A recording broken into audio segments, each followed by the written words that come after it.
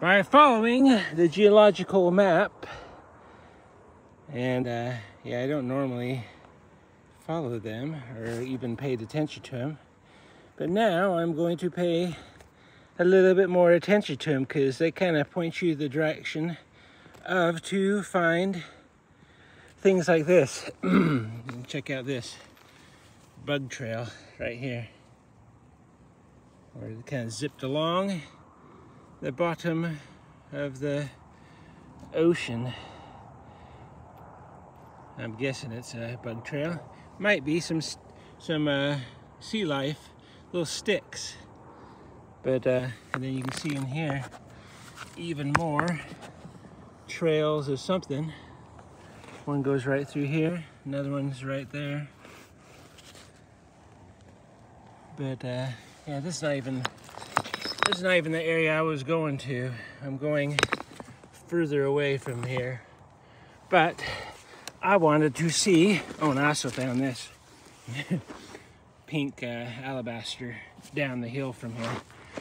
I found one other place around that I can find it, but yeah, we're gonna walk up this hill and see if we can't find some more little stars, and then we're gonna head off.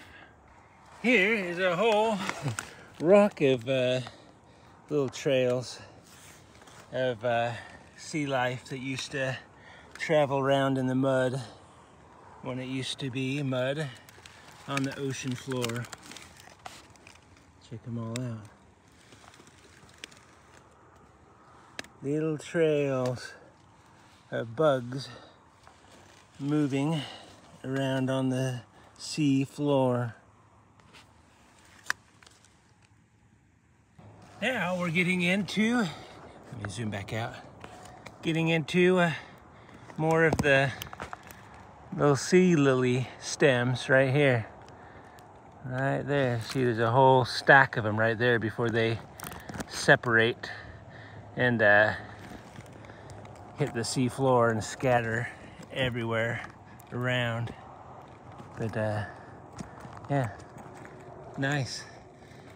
I know they're up on this hill because I've been, like I said, I've been doing those, just got introduced to those geological maps, and I'm like going, I gave it a shot.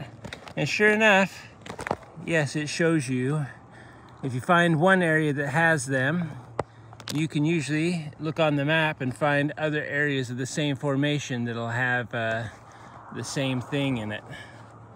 But yeah, that is cool. All right. We got to get going. We got other stuff to do. We're not playing with sea lilies today.